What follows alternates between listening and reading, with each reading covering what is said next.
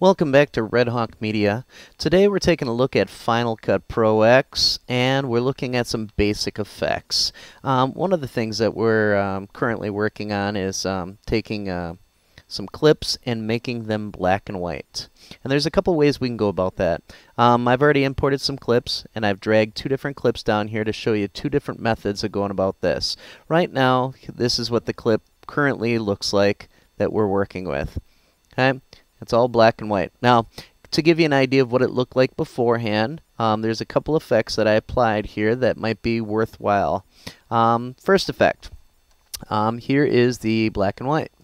So we'll take that away, and now you can see what the clip looked like originally.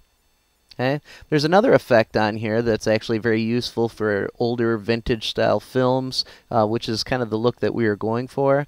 We have a beauty box plugin that we were using, and that, if you watch closely on the faces here, actually picks up the skin tones and smooths the faces. So watch what happens here.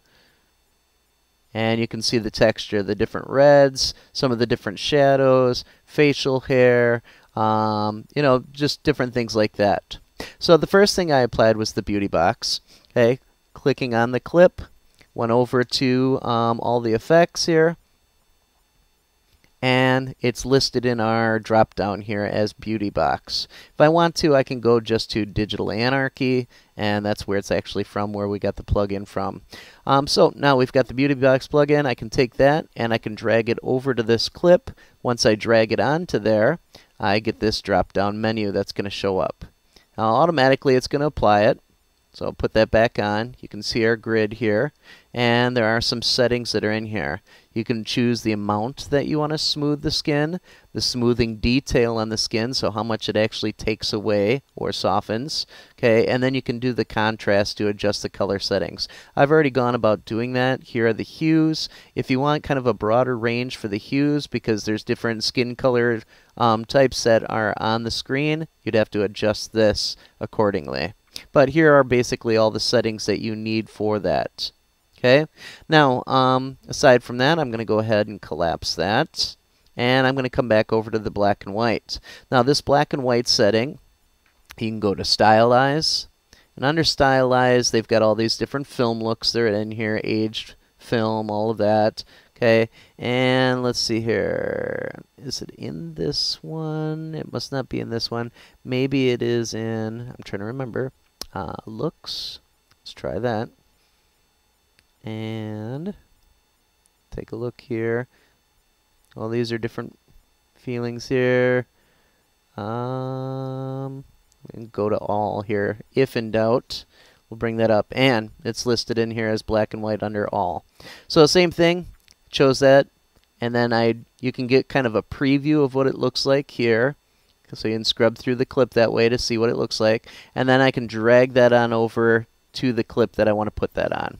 Okay, I've already got one on there, so now I'm going to just enable that up here in my effects. Now if you're not seeing this area where you can make the adjustments, down here on the sliders is where you can actually show or hide the inspector.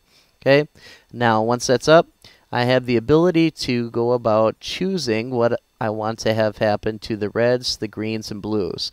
And essentially what's happening is it's desaturating these. Okay, so I can make adjustments on here to see what these look like. And on the reds, there's a lot of red in this clip. His jacket happens to be red. Okay, you can see what happens. And I just dial these down to get the specific look that I'm going for. Okay. There's a lot of greens in the background here. Maybe I want it a little bit brighter, so it kind of washes out in the background and they're the focus.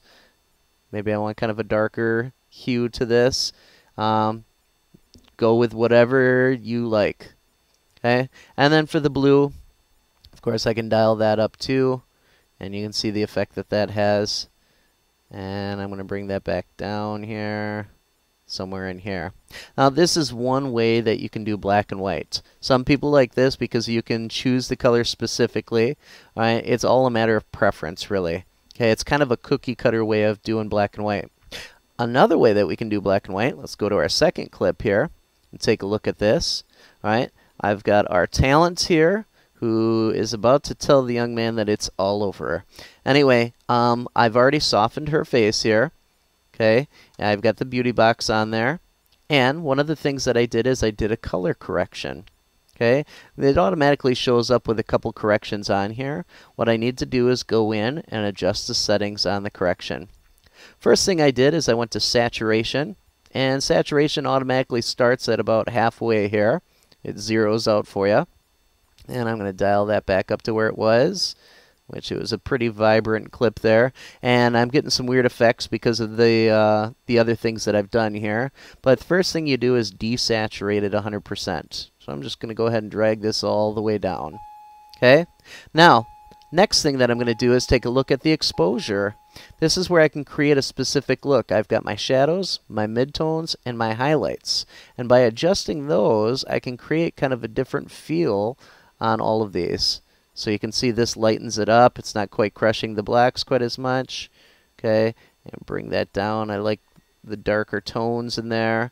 Okay, and these all start off at the midway point as well. It was pretty bright in the background, so I brought the highlights down. If I want to dial those back up, I can bring those up as well.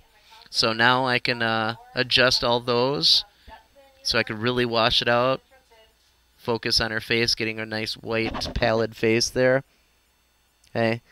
Again, it's preferences here of what you want to do. This way I feel you have a little bit more control over how you make the clip actually black and white.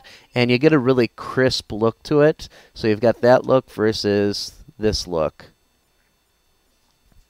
And you can see that's just kind of a standard black and white. This is more, it's got that kind of specialized look to it. Let's see if we can scrub through here. Right there. So, pretty cool. Alright, well that ends our first tutorial here with Final Cut Pro X, and I hope you enjoyed it.